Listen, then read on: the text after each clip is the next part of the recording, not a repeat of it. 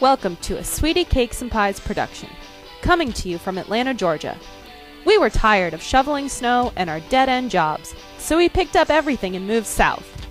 Our new life is great. We have each other, family, and most importantly, cake. Grab a fork and join us on our sweet adventure. Hi, I'm Terry, and Sweetie Cakes and Pies is my way of torturing all the people around me. Hi, I'm Dan.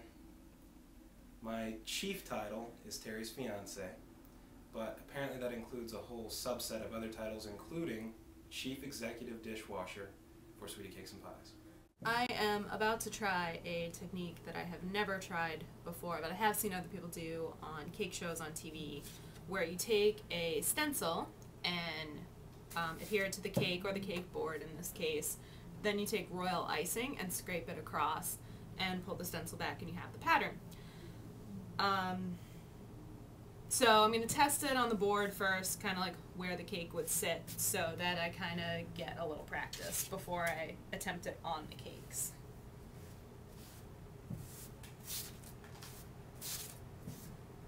I'm just putting a little bit of shortening on the back of the stencil. Got my stencil in place with the shortening. It looks pretty solid. I've seen other people use tape, but something about that just doesn't seem edible to me.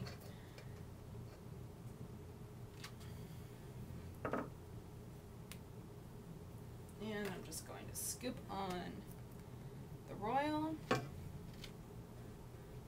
spread it around a little.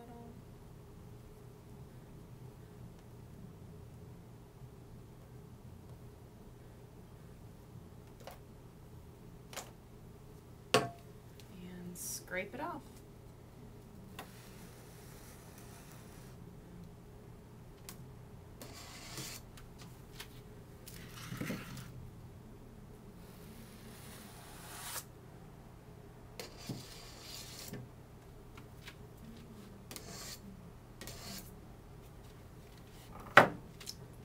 Here, let's see if it worked. Brilliant. Just the exact same color. I think I'm going to make that a little bit darker brown so it pops out a bit more, but that worked perfect. So we saw this on TV. They take a stencil and royal icing, and they put the stencil on the side of the cake, and they just neatly put the royal on there, and then they peel the stencil off, and it looks so pretty, and it looks so easy, and it wasn't. I think we had the wrong kind of stencil. It was a total pain.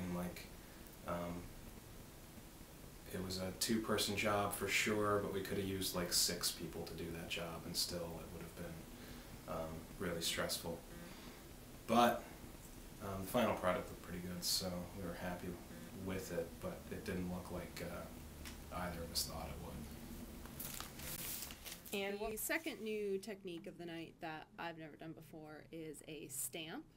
So what I'm going to do is I'm going to put royal icing on this stamp and then stamp it onto the cake, let it dry, and I'll paint it with gold luster dust. Again, never tried this, so we'll see how it goes.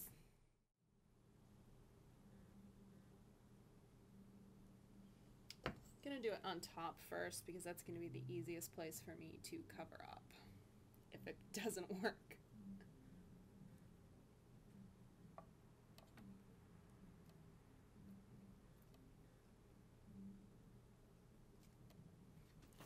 And it didn't. We just have a blob of royal icing. So I'm going to reevaluate this and see if I can come up with something that might actually work. Attempt 2 with the stamp. I'm going to go a little bit lighter on the icing this time, and I'm going to paint it onto the stamp where I want it to go. So let's see if we have any more luck with that. Okay, as you can see, kind of like a barely there covering.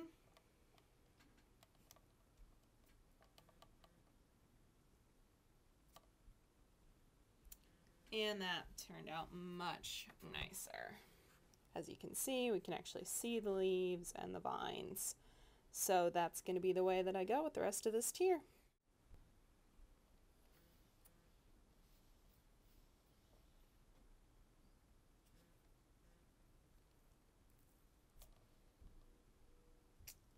Nope, didn't really work so well on the curve. The problem was my hand moved a little, so I think I'd have to just try to keep my hand a little more still.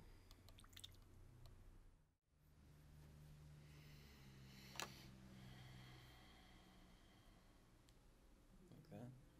Yeah, anyway, I'm not.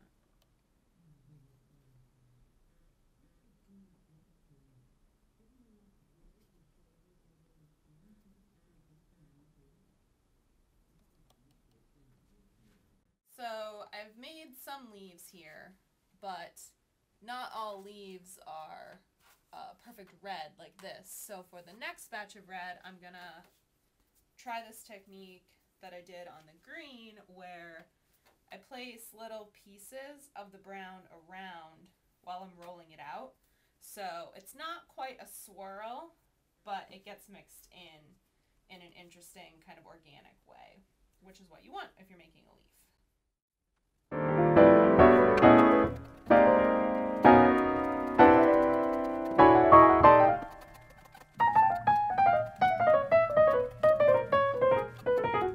I have this brown swirl pattern in, but now I can use my cutter and I get a leaf that's partially red, partially brown, which looks a bit more natural than just all red. The cakes are stacked and they've got the brown royal icing on it, and royal icing usually dries really, really quickly, but the cakes are pretty moist and they were sweating a little when I took them out of the refrigerator. So the cakes themselves are just not drying, thus the royal icing is not drying. And I need to paint these with the luster dust, so bed is not looking like it's going to be something in my near future. Alright, I slept for a few wee hours and the cake actually dried, so I'm going to get these leaves on and get to the holiday. I just have a lot of problems with making royal icing. I can never get the consistency right, and it should be this really basic, really easy thing, but it's always either too runny or too hard, and in this case it was really runny and it just didn't dry.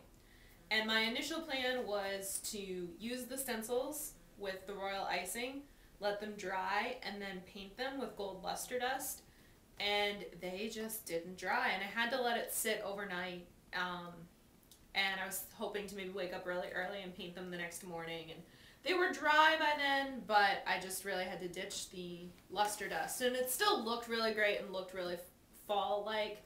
But if anyone has some tips on how to get the consistency of royal icing perfect, I would really appreciate hearing them. What are the flavors of the cake? The cake flavors are really interesting. We got very gourmet on this one. The bottom tier here is a gingersnap cake with a pumpkin cheesecake filling. The middle tier is a yogurt lemon cake with an apple compote filling. And the top tier is pecan pound cake with a pecan pie filling. I'm so excited to dig into this cake. And over here we have a pear and cranberry pie. The crust came out perfect looking, so I'm sure that's going to be nice and doughy and flaky. And here we have one of my all-time favorites. It's the candied bacon cinnamon buns. I might in the future have to do a whole Cakeisode dedicated to candied bacon cinnamon buns. Everyone who eats them falls in love with them, and they are a heart attack in a pastry form, but they are so delicious. So here is our Thanksgiving desserts. And as my friend Jenny pointed out online, some people also eat turkey for Thanksgiving. So you tried all the desserts, Alex. Tell us about them. think this one was the best. What's that one? The cinnamon bacon. Not sure what the last part is.